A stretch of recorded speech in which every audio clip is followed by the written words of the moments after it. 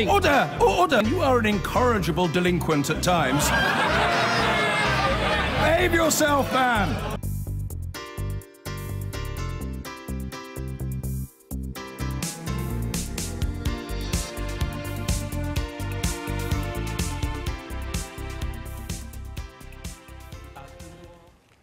Business and union leaders from the UK and across Europe have issued a joint plea urging faster progress in the Brexit negotiations.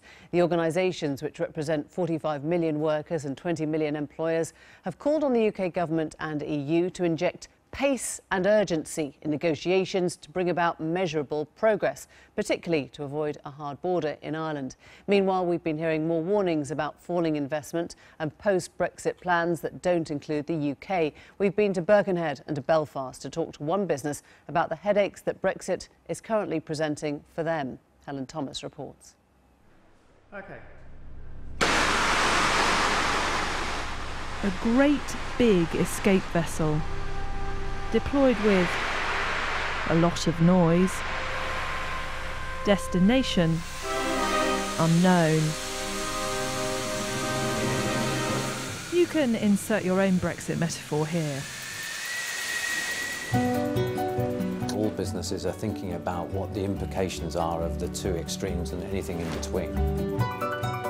Savitec isn't a well-known name, but you've probably seen its products, though hopefully not needed to use them. There's been an awful lot of talking and none of it seems to have affected our options in any way. Uncertainty is the worst thing that we can have in terms of a business. This is the business of survival. Climb aboard. Given the press in terms of Airbus over the weekend, we should... Brexit is now a regular agenda item in boardrooms across the country, and Savitec is no exception. If you take the worst case outcome in terms of a hard Brexit, where WTO rates are actually applied, then just on our standalone business today, that would probably cost us somewhere in the realms of £1 million of extra costs per annum. The best case scenario we see probably still adds £250,000 in terms of cost, but it's significantly better than worst case. We're delaying and delaying and delaying the decision until we get some clarity whether it's a hard Brexit or a soft Brexit. Savitec makes and sells its products all over the world, but it's UK based, and about a third of its workforce, 1,000 people, are here. Its plant in Birkenhead, Merseyside, mainly makes defence equipment. So what you see here is a series of manufacturing lines all set up to make pilot flight equipment.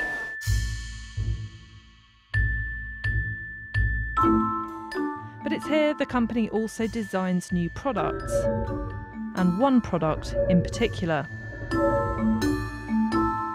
An alternative evacuation system, or AES, for cruise ships, also known as Sea Haven.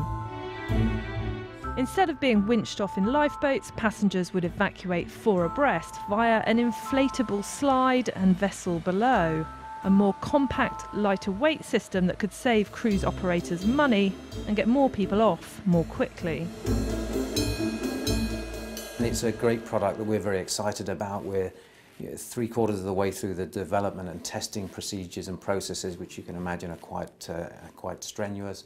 But we're really pleased with the progress, and actually we think this could be a real game changer in terms of the market.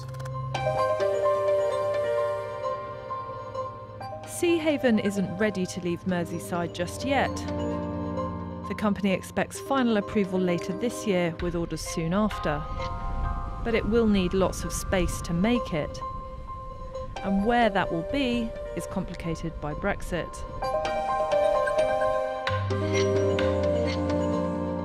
Belfast, home of Savitec's other UK plant and the focus of its Brexit dilemma.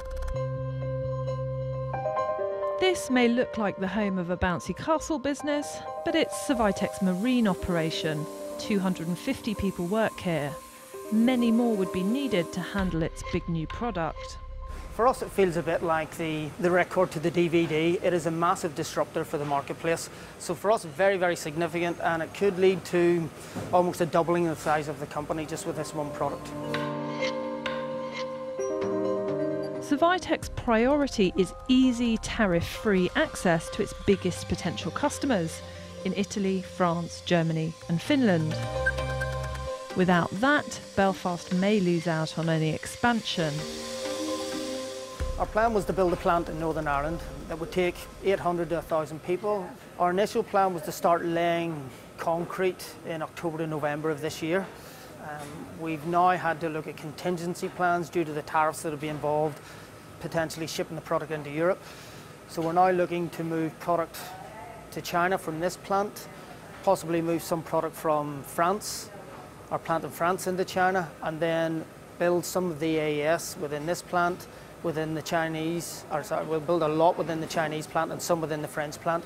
So it's really scattering the work to the four winds, and then we'll have logistics costs bringing it all together. Savitec has pieced together its plan B, even though it seems likely Northern Ireland will get special consideration in the Brexit negotiations.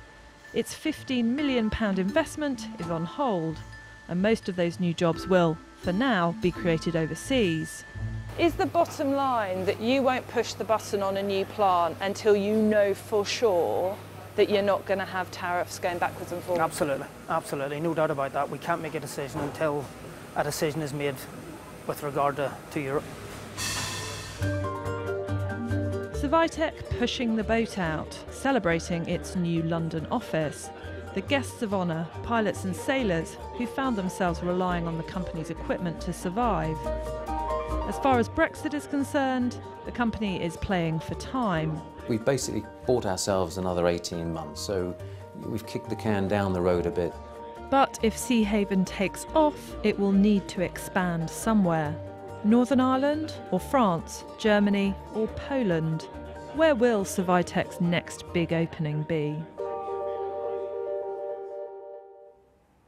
Helen Thomas there. We're going to speak to John Vincent in a second, but first Nick is back very briefly with an intervention from the Business Secretary this evening. Nick, what was that? That's right, a very punchy intervention by Greg Clark to the Times CEO Summit, essentially saying that the UK should negotiate as soft a Brexit as possible with very strong access to the single market for goods and services. Doesn't mention any names, but makes clear he's not very pleased with Cabinet Ministers Boris Johnson and Jeremy Hunt, who've been speaking out against businesses who've raised their concerns. Greg Clark says, business voices put evidence before ideology. They live in the real world, not some imagined world. And the significance of this, it's just over a week to go till the Cabinet away day, where Theresa May is hopefully going to agree the end state relationship between the UK and the EU. And as I understand it, Greg Clark feels very, very strongly about this and is going to stand his ground. Nick, thanks very much. Well, joining us now, the co-founder and CEO of the UK restaurant chain Leon, John Vincent. We saw there the worries in Helen's film about what to do next. As a businessman, as a business venture, do you have some of those frustrations with the government right now? Not many, some. And the first thing to say is that our industry has stopped investing, but it's not because of Brexit. It's because of other things, in particular business rates, combined with living wage, combined with rental increases. So it would be wrong for people to assume that Brexit is the reason in our sector, and it's used as an excuse, has impacted our sector. I don't believe it has. However, I'm not Shell and I'm not BP. I am a small to medium business. I am probably the same as tens of thousands of small and medium businesses. And I think we need to give a message to the Prime Minister and to those working with her. We are behind you. Just get on with it. Because it seems to me it's okay if there's a secret plan. If there's a secret plan and you don't want to reveal it because it compromises your negotiation with Europe, fine. We're with you and we will find out, because some negotiations go right up to the wire. If, however, there's no secret plan and that you are not sure yourself, it's a little bit like procrastination on a big decision. Do you think there is a secret plan? Do you think the government knows where it's going on this? I'm not in government. I have some relationships with people in government, and I get a sense that there is sufficient indecision at the centre of government. And to put it positively, I think business needs to say to Theresa May, go for it. You've got a to-do list. It's a bit like my to-do list. clean my teeth, put out the recycling, solve all my business problems.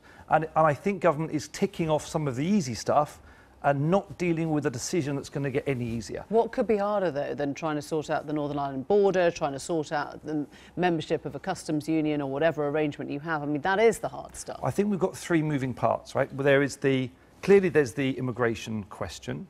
There is the By immigration customs question, union you mean, question. will you get the workers for your Correct. businesses? So for us, and speaking very particularly for our industry, we would love to know that there is a supply of young, talented, energetic people to serve the flat whites or the chicken aioli wraps in Lyon. But that could be British people.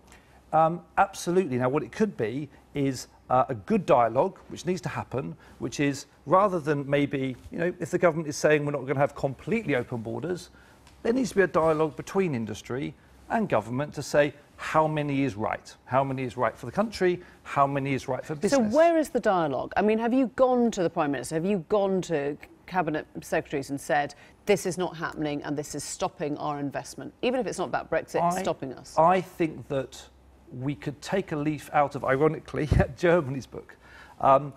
We as industry tend to be a little bit envious of the relationship and positive dialogue that exists in different states of Germany between business, finance and politics. And even within politics, you've got to divide between ministers sometimes and the civil service. So there's probably even four moving parts.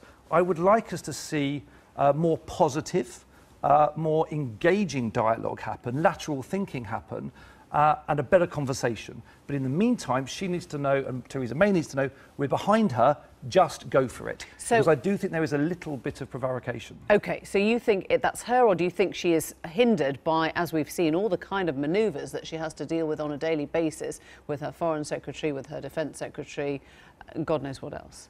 I'm not in politics, so I can only answer from my perspective.